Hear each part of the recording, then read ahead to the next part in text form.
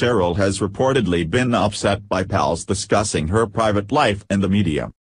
The former Girls Aloud star is plotting her comeback, but it seems some of her friends can't wait for her to return and have been spilling the beans on what her plans are in their own interviews, and airing their views on her past relationships.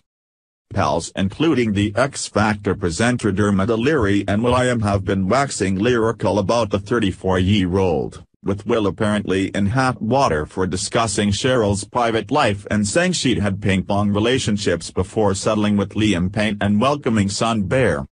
Producer Naughty Boy also encouraged Cheryl's displeasure when he let slip a potential collaboration between Cheryl and 2017 X Factor winners Raksu.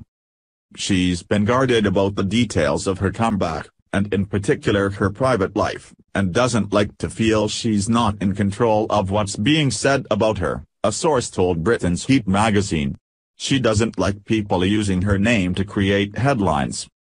Cheryl can't help but see it as a betrayal when information about her private life is revealed.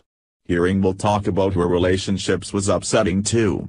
They haven't spoken in over a year and, although she knows he never means any harm, she doesn't see how he can justify sharing his personal opinion of her. It's left her reeling. She feels so frustrated by it all. The mother of one has also had to warn boyfriend Liam, 24, not to feed the trolls, following his recent duet with Rita Ora for movie 50 Shades Freed.